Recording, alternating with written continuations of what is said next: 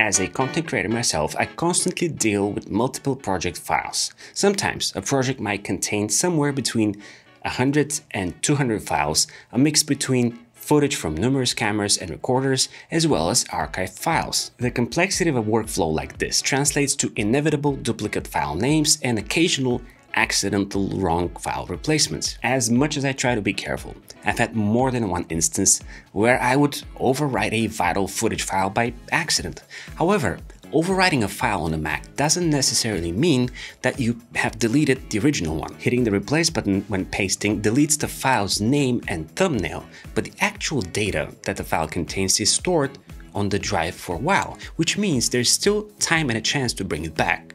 Using macOS's Time Machine feature is one way to restore overwritten files, but if you're like me and don't use Time Machine, don't worry, there is an even lighter and more flexible solution in the form of a simple-to-use app called Disk Drill. Disk Drill can scan any disk and partition to detect damaged or deleted data and recover lost files. The app can be conveniently downloaded via Setapp.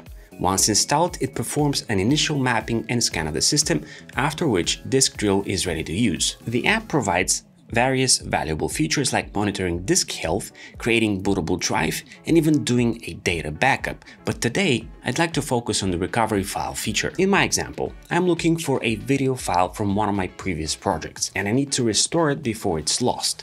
To start the process, I'll fire up Disk Drill and select which disk I need to recover from. In my case, the files are on an external SSD. The app will scan for corrupted and deleted files, and a series of drop-down menus will narrow down the results for me. Before digging into all the drop-downs though, I do a quick search with the file name in question. Since Disk Drill has a very comprehensive built-in search, the chance is that it will display what I'm looking for quite quickly. Once the results are displayed, the sidebar is a great way to filter the files by type if there are many results to choose from. In my case, I'm looking for a video file, so I'll select the video category and take it from there. Now I know that the file that I was looking for initially was in my studio projects folder, so I'll open the folder, and after going through the results, I can finally say, voila! Here is my original footage.